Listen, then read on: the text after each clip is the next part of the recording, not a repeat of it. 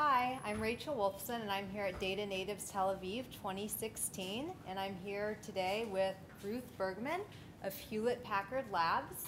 And Ruth is going to explain to us how she's driving innovation with big data. So Ruth, explain a little bit about what you do at Hewlett-Packard Labs and how you're using data to drive innovation. So, hi, my name is Ruth Bergman. I am head of Hewlett-Packard Labs in Israel. And my whole team works in the analytics lab at Hewlett-Packard Labs. And what we're doing at Hewlett-Packard Labs is creating a new infrastructure for computing, which we call the machine. The machine is all about leveraging some of the newest hardware technologies to create a platform that's put together in a very different way, entirely motivated for processing very large amounts of data that we're seeing more and more today. So we're looking at non-volatile memory, which we see as a great alternative in the future for being a good replacement for RAM, both cheaper and quite and fast, nearly as fast as DRAM, but because of the other characteristics, density and cost, we can grow it to as large as a disk.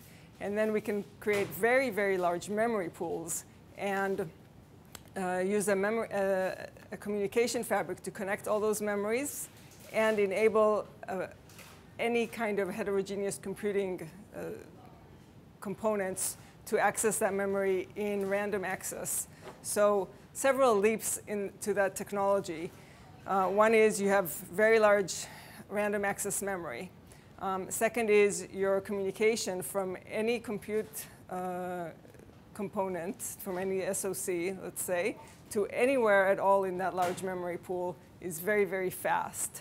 And this really, from an analytics point of view, opens up the possibilities for running some of the hardest algorithms that we ever want to run: graph processing, deep learning, planning, and run them on very large scale in real time, so that we can actually use them not just kind of in the back office for planning once a month, once a year, once a week, but in the front office for actually reacting and running our business.